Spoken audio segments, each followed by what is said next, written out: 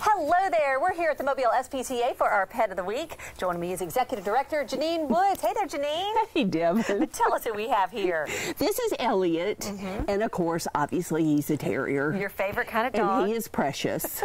He's just perfect because he's a terrier. I love his little ears up because the minute we got out here, the ears were up. He is looking around. He's got places to go, places to sniff, people to see. Stuff to do. He's a busy boy. He just got a good sniff with the bug spray, so he's a little hacky for just a second. But that would be bug spray. But he won't get mosquito bites. No, so there but he won't get we didn't spray him. We didn't spray him. We'll make that clear.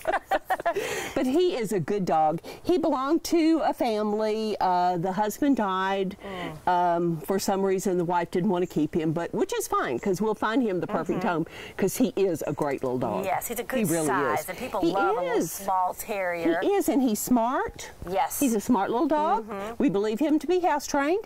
He's just a good little guy. He's going to make somebody a great companion. I mean, he has just got those ears up. I love how alert they are. And they're terriers are so curious. And people love those funny little things about them, the way they are. And if you just understand a terrier, they have a great sense of humor. They really and truly do. Once you've been around one for a little while, they'll just make you laugh all the time.